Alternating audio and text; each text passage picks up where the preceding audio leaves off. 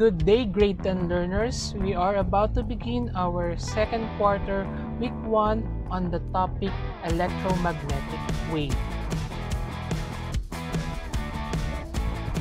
In this video lesson, we are going to trace the development of the electromagnetic wave theory by recognizing these different scientists based on their contributions to said field. Let us begin with Heinrich Ampere, who was born in 1775 and died in the year 1836. He was a French physicist and mathematician. He founded the science of electrodynamics, now known as electromagnetism.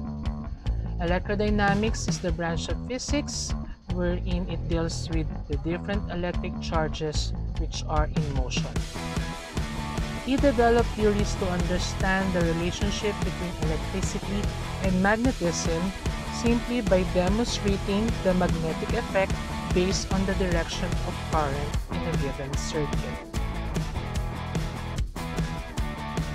The next scientist is Michael Faraday, who was born in the year 1791 and died in the year 1867.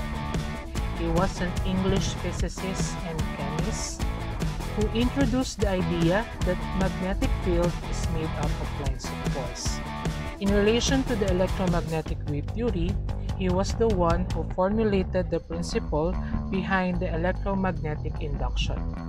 Electromagnetic induction is generating electricity by means of a changing magnetic field. Next to our list is Heinrich Hertz, born in the year 1857 and died in the year 1894.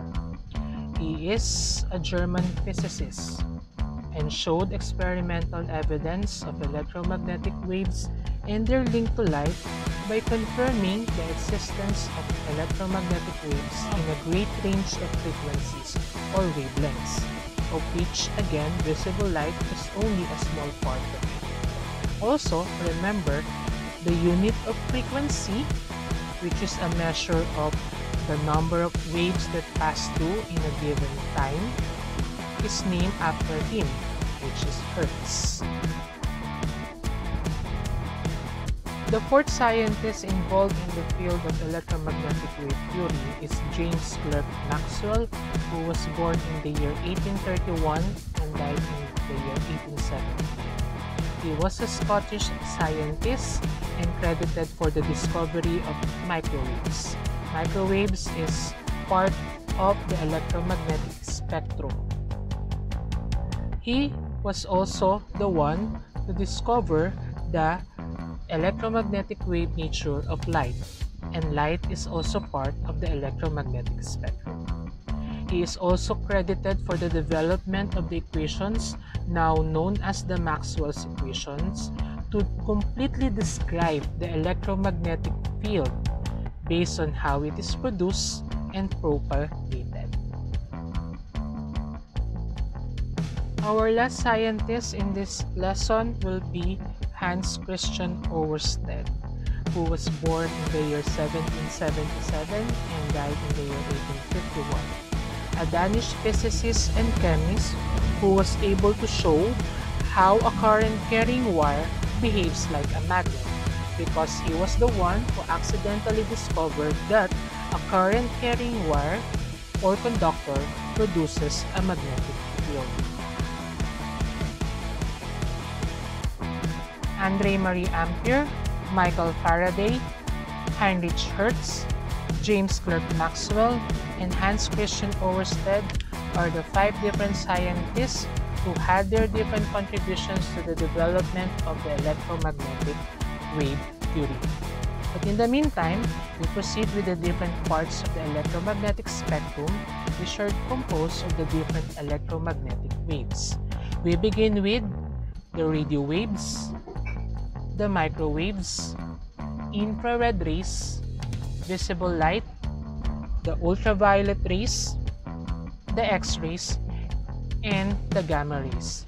I'll be leaving you with a mnemonic device for you to be able to memorize by heart and by mind how these waves are arranged in the electromagnetic spectrum. And this how it goes.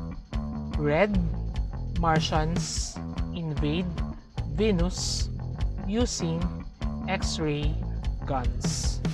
So the letters of each word will be corresponding to the different electromagnetic waves of the electromagnetic spectrum. The properties, transmission, and propagation of the electromagnetic waves will be discussed in the next video. And with that, if you have any questions, feel free to send me a message and comment down below. And thank you for listening and watching to this video lesson. Goodbye!